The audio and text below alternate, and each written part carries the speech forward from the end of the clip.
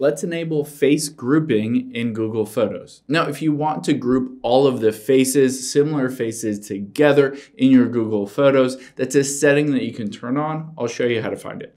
Let's hop into Google Photos, of course. Once you're in here and you're logged into your specific account that you want to have facial recognition turned on, we're going to tap on our profile at the top right. Now on here, you can see towards the bottom, Google Photos settings. So I'm going to tap on that. And then you can see group similar faces midway down. So I can tap on that and it says, see photos of your favorite people grouped by similar faces.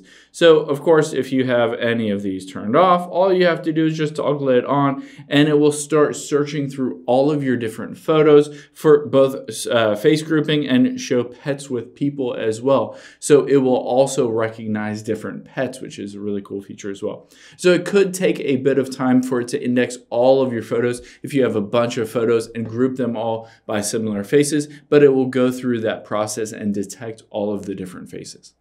Hope this helps. If you have any questions on that, leave them in the comments down below, and I'll catch you on the next one.